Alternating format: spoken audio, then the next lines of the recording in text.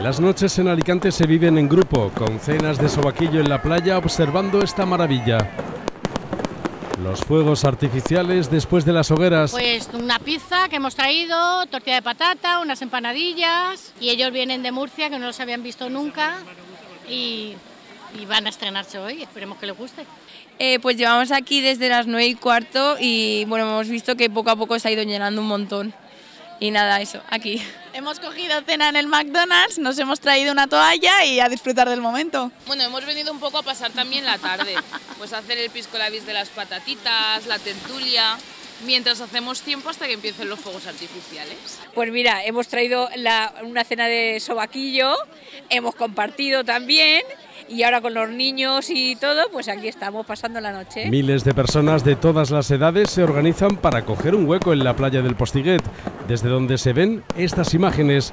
La de la segunda jornada de fuegos artificiales corría a cargo de la pirotecnia gironina. Hemos venido a pasar un ratico el día, pero luego hemos quedado aquí toda la noche y ya que vengan ya los fuegos. Se termina una etapa, o sea, se terminan hogueras, pero seguimos un poco con la fiesta.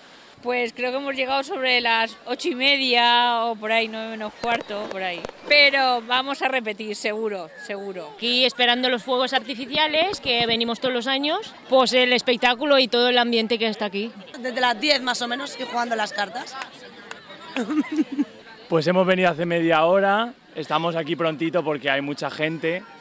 Y nada, nos hemos traído unas cervezas y unos refrescos para estar aquí con los amigos. Las jornadas de fuegos artificiales en Alicante son todo un acontecimiento y hay quien aprovecha para decorar su propia fiesta de cumpleaños. Pues nada, estamos aquí celebrando el cumpleaños, como todos los años. Este año lo hemos organizado un poquito mejor y esperando para ver los fuegos. Cuéntanos, ¿qué habéis traído? Pues mira, hemos traído de todo, empanada casera de mi madre, tortilla, embutido, de todo. Ahora la tarta, estamos esperando a los fuegos, la tarta y toda la noche aquí, sí. Un buen lugar para celebrar en plena playa, rodeado de amigos.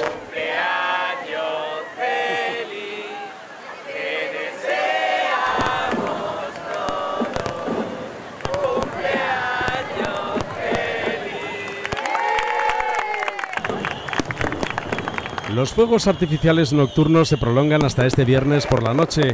La buena temperatura de Alicante hace que vecinos y turistas alarguen la jornada hasta altas horas de la madrugada.